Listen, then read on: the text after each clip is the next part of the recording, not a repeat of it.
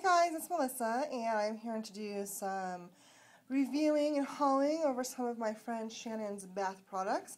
We got us a soap and a sugar scrub that I won in a drawing from her, and some samples that she included with that win, and also a whole stack of wax melts. So we got quite a bit to go over, so I'm going to go ahead and get started. The first thing I'm going to go over is the sugar scrub, just because it's right on top. It is a foaming scrub. It foams in the shower. It's not overly bubbly, but you could definitely use this as a soap. It is actually, the sugar is suspended in a soap base, a liquid soap base. I don't know, I think she made it. I don't think it's like a store-bought base or anything.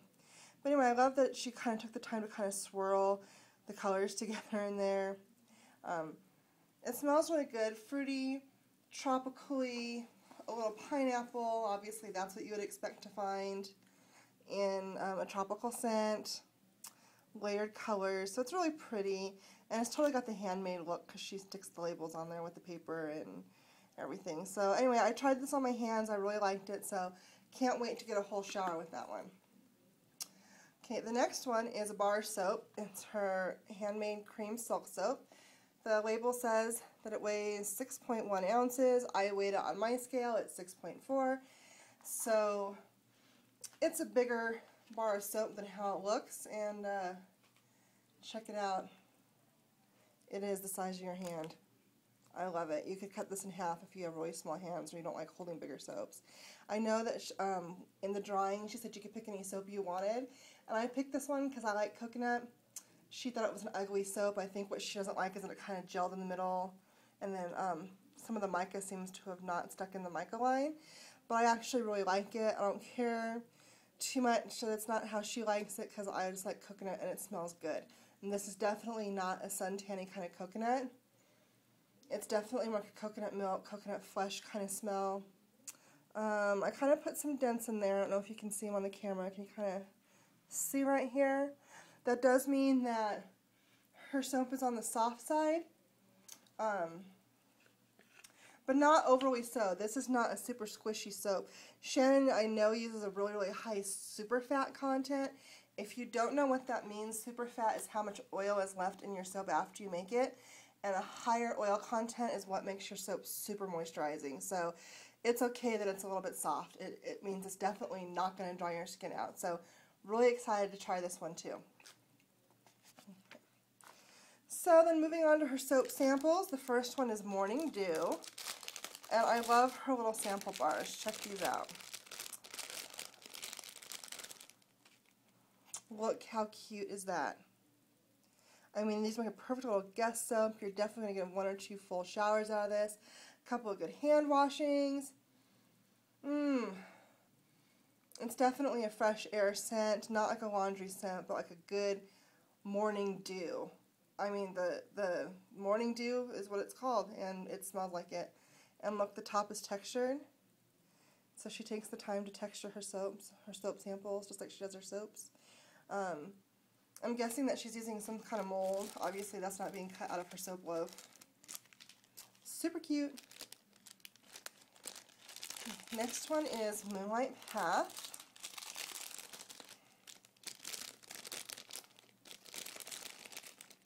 Again, super cute. Look at the white bottoms and the swirly top. This one is more of a, it's definitely also a fresh smell, but it's more got a perfumey scent to it, but it still smells good. I think that's a Bath & Body Works dupe, by the way. So the next one is Ambrosia. This is, I think, is her Love Spell soap. Look at the pink mica swirl. Super cute. Very citrusy and sweet. Some Love Spells tend to have a little bit of chocolate note. This does not. This is perfect. I like this one. I really don't know what it is with the Love Spells that go heavier on the chocolate note, but it's not supposed to be super noticeable. So those ones are better to me. And the last one of her samples is Cinnamon Sugar. Look at the swirl. Super nice. Glitter. She takes as much time to package up her samples as she does her soaps. I think that's really unique. Now, I don't know how many samples that Shannon normally gives in an order. She lives close by to me, and we are in a small little group of soapers kind of together, so I've never paid for anything that she's given me. So I don't know much about how she orders. I guess she should have asked. I should have asked her, I mean. But she does stop by. I'm sure she'll stop by to see this video, so perhaps she'll comment on what she includes for samples with orders. She does farmers markets, so she probably sells them at farmers markets. So here we go. Here is some of her scent shots. These she was selling for $1 a piece. This one is Moonlit Path. And, that perfume note's a little bit heavier in the scent shot than it is in the soap. But look at the glitter. Really cute. And she sells these for super cheap. They're like $1. Okay, Sunwash went in. I think this one is a Yankee dupe. Clean Laundry Day. She said the throw on this one is really strong. I like fresh scents, so I don't mind the strong throw at all. Or the, strong throw on scents at all. Some people aren't big on clean ones. I like them. Okay, move these out of the way. Guess we'll stack them at the back once I'm done with them. Vanilla cream.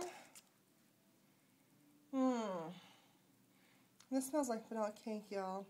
It smells so good. Definitely a heavier classic vanilla scent. Not a buttercream vanilla, just a straight vanilla. Delicious. Okay. Chocolate cake. That smells good. It smells more of a real chocolate than I've smelled on some other chocolates from people. It smells like I have a candle that smells like this. It's a little like a Hershey's Kiss, I guess is the best way to put it. Or like a brownie. Smells delicious. Okay. You know, one thing I do want to say, the bottoms of these have been kind of falling out when I push on them, and I think that's probably just the result of using the wrong kind of plastic. That's very, very common with vendors, so I'm not going to hold it against Shannon. Plus, it does help to pop them out and get them out of the container in one go if you want to put the whole tart into your warmer. But I think number 5 plastic is what's considered like the one that you should use for tarts. So the next one, this one is Strawberry Parfait. It's a sweet strawberry scent. No glitter on that one. Yeah, it's definitely a sweet strawberry scent. It's not like a fruity off the vine strawberry. It's it is. It's somewhere between off the vine and sugary. It's not super sweet. It's good. Okay, pink sugar. I already melted half of the pink sugar. I love that it was so bright. The throw on these is incredible. Just using the one, for 3 hours, I could smell it, not nowhere, everywhere. I could smell it everywhere in my house for 3 hours. Then we opened up the doors and turned on the air because it started to get really warm in here, and so I couldn't smell it as much in the rest of the house, but I could still smell it in here in the office where I'm at. So, but yeah, just the half of it lasted for several hours. So I'm sure if you burn the whole thing, you probably get it to last most of the day, if not all the day. And I know that she's using the maximum amount of scent that her wax will hold. So she definitely designed these to have good throw. Dragon's Blood. If you're not familiar with Dragon's Blood, this is kind of the scent if you ever go into a metaphysical shop, like where they do tarot card readings or things like that. Dragon's Blood is usually one of their scents that are burning. At least I've smelled it in just about every shop that I've been in. And it has a very incensey smell to it.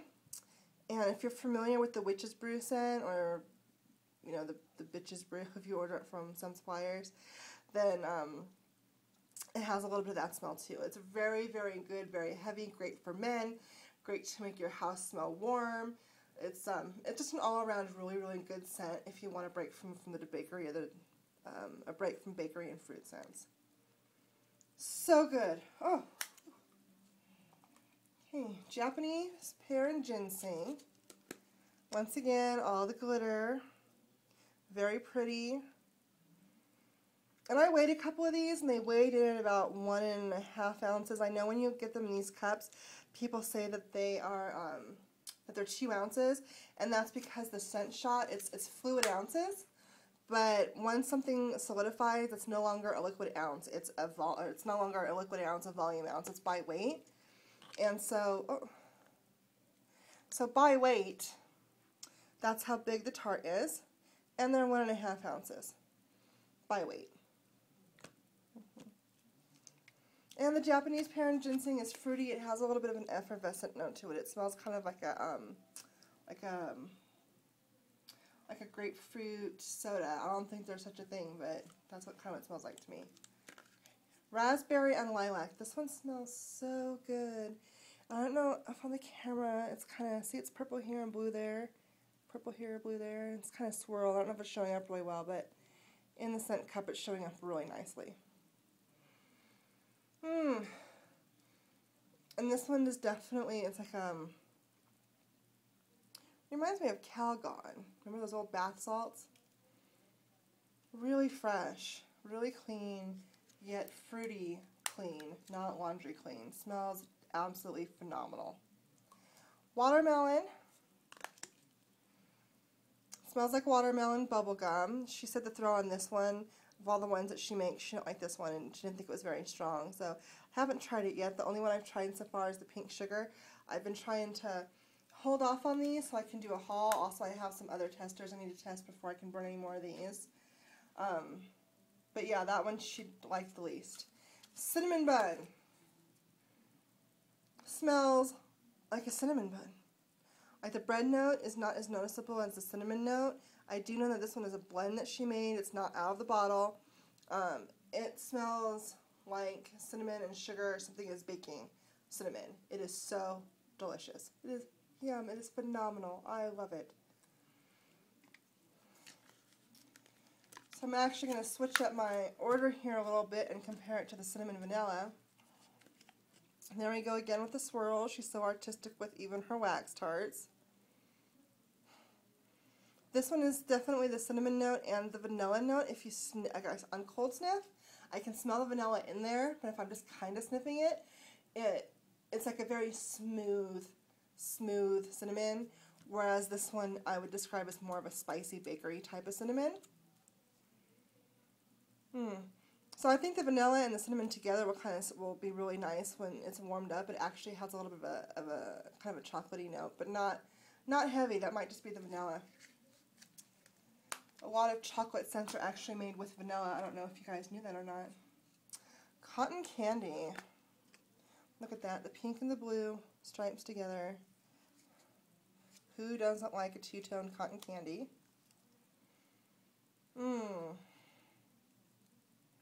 You know, I might just mix this with the pink sugar and see what happens. Because pink sugar, the Aquilina perfume, is supposed to be like cotton candy. But it's a really super sweet cotton candy. You guys probably want to see this, huh? There we go. Sorry, I was trying to get it out of its container.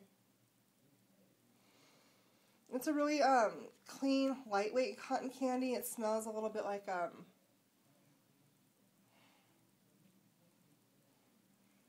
there's a candy that smells like this, and it's probably cotton candy that smells like this, but I was thinking it kind of smells a little bit like Mike and Ike's, maybe. Something like that, Swedish Fish. Okay, and the last one is banana nut bread. Again, some sort of color in there. Shannon, I really love that you took the time to color these and not make them all like just one solid color. Okay,